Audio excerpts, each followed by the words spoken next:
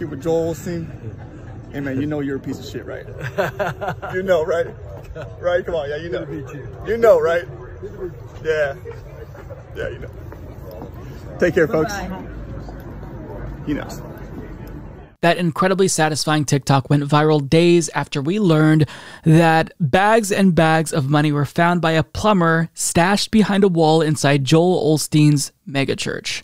So very, very interesting story, and it turns out the police now know the origin of that money. So John Wright of Salon explains, evidence from the recovered checks suggests that this November case is connected to a March 9th, 2014 theft report of undisclosed amounts of money at the church, the Houston Police Department said in a statement posted to Twitter on Friday afternoon, adding that the investigation is continuing. The New York Times reports that after the 2014 theft, which reportedly was discovered by an employee, the church said in a statement that the missing funds were fully insured, and we are working with our insurance company to restore the stolen funds to the church. According to KPRC Channel 2, the church also said the stolen money represented funds that were contributed during one weekend of services. Prior to the COVID-19 pandemic, the church housed in former stadium that was home to the Houston Rockets drew roughly 42,000 people to services every week. Now, I, for one, am totally confident that that's all there is to this story. You know, an employee just took the money and for some reason chose to hid it behind a wall. The church collected insurance money after this money was stolen, and I'm sure that they're very, very happy that this money was recovered and there's nothing else going on. Nothing at all. Nothing else left to consider with regard to this story. Not suspicious. Nope. Interesting. Very interesting. Now, I've got to point out, since we're talking about Joel Olsteen, this is an individual who is worth an estimated $100 million in net worth. He owns his own fucking castle in Texas worth $10.5 million.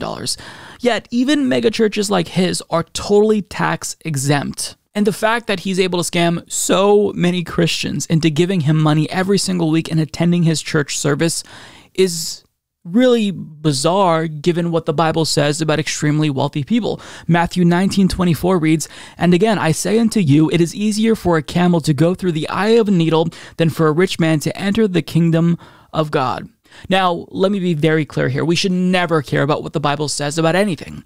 But if you do care what the Bible says, then why would you let this elitist prick who the Bible says will not be getting into heaven instruct you on how to best get into heaven? So it's really frustrating to me because people who are very obviously scam artists and frauds are able to get away with it because people just aren't able to detect that they are being taken advantage of. It's because, you know, if you subscribe to a particular doctrine or ideology and somebody else is repeating what you want to hear and you agree with that, there's this level of cognitive dissonance, I think, that keeps you from acknowledging that this person is taking advantage of you.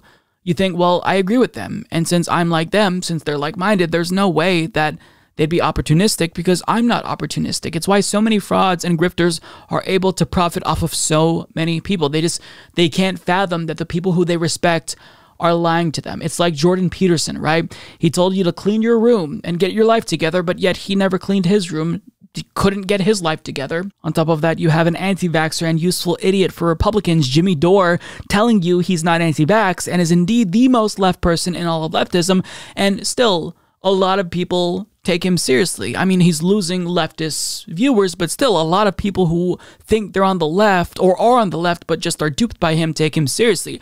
And we have to have a higher standard for how we view content, because there's so many people who are opportunistic, who want to grift off of you, who want to cash in off of you, and you shouldn't give them the ability to do this. When you notice red flags, if you notice some things are off, if you notice that someone like Joel Olsteen is incredibly rich and the Bible says that's bad, maybe you shouldn't take that person seriously if you actually do believe in the book that you are subscribing to religiously. So, you know, I don't have much left to say about this. I'm really glad that Joel Olsteen was called out to his face because he is indeed a piece of shit. But I really am curious to learn more about this story because to me, lots of red flags here about the bags and bags of money found in a wall at his church. And there's definitely something else going on here. And I will be following this story very closely because, you know, I would love nothing more than to see this absolute fucking fraud be brought down because, I mean, he's duping so many people. And to me, I just find that so gross. Will you you acting like a beta. Call you the P word. Beta girl.